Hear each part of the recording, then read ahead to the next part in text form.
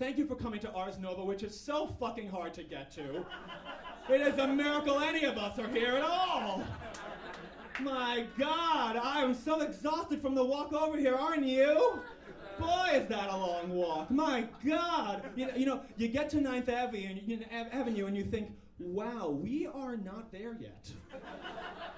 I mean, a friend of mine called me and said, how do I get to Ars Nova? I said, well, you take the E train to 50th Street, and then you get out of the subway and you proceed to walk west.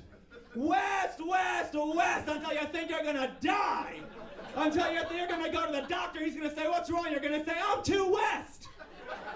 My God, I can't believe how far west you are. I was about to start a gold rush. My God. Unbelievable. Oh, I told my friend, I said, you just keep walking west. As soon as you're about to turn around and go home, you're there.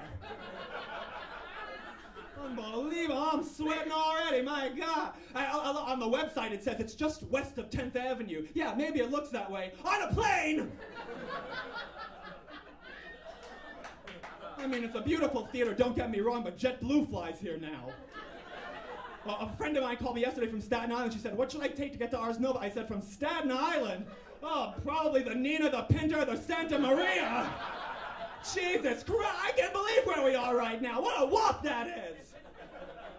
My God, I thought I was going to get scurvy. I mean, I thought I was traveling back in time. I finally got to Ars Nova. I was carrying a lantern. I was putting the girl who works at the box office on trial for being a witch.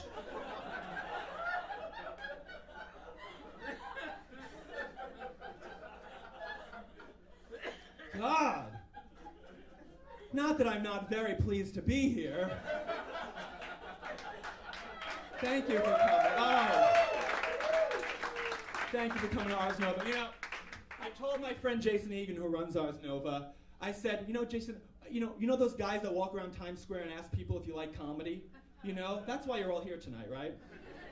I told them Ars Nova needs to hire one of those guys, but instead of saying, do you like comedy, they should say, excuse me, miss, do you like gay-friendly, neo-vaudevillian, pseudo-burlesque, really hard-to-describe musical comedy acts, which would have been a huge mainstream success in the 70s, but which are now pretty much impossible to transfer because there's no sustainable economic model, and the shows are too gay-friendly even for gay people? Well then, get yourself to Ars Nova!